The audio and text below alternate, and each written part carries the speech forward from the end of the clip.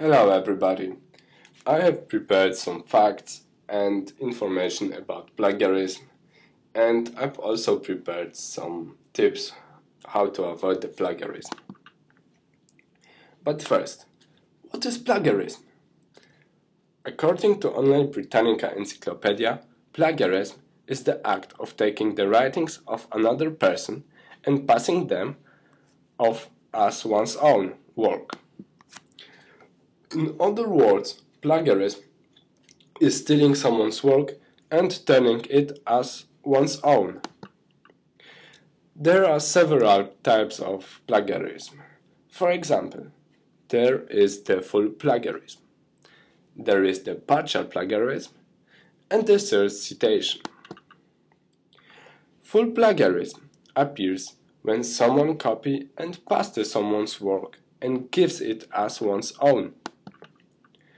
Partial plagiarism appears when someone is changing some words of the original work, or when somebody just put two or more works together so that they make sense and then pretend to have done it by her own. The third citation appears when someone makes a mistake by citating or forget to add more information about the cited information.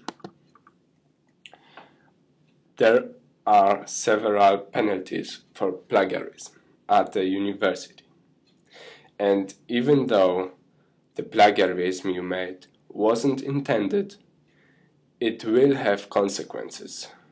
For example, you can get 0 points on the appointment. You can fail a course, you can be suspended, and the worst of them is you can be expelled from the university. And because I don't want you to be expelled from the university, I have prepared 6 tips that hopefully will help you avoiding plagiarism. Tip number 1. Find out if the information you found is common knowledge or not. If it's common knowledge, you don't need to citate it or change it. Here are some examples of common knowledge. Norfolk is a city in Virginia. Plants need water to survive. Planet Earth has only one moon. Tip number 2. It is better if you give the information in your own words. Do not just copy and paste the information in your own work. Tip number 3. If you do not know how to put the information in other words, use quotation or citation. Make sure you do it right. Do not forget to add your own opinion after or before quotation. Tip number 4. Use citation, but use them correctly.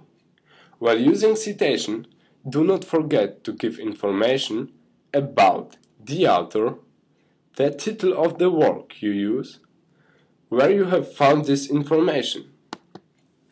Tip number 5. You can paraphrase someone's word.